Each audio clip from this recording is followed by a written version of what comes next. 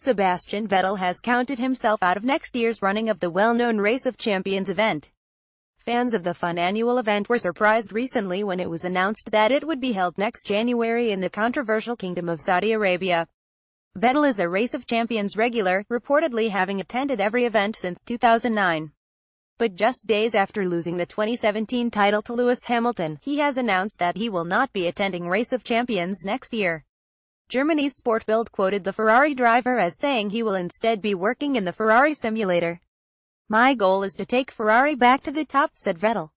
"I think it would be magical to take the title back to Maranello, just like Michael Schumacher managed to do. He still inspires me," said the 30-year-old. GMM driver profile Track Autodromo Hermanos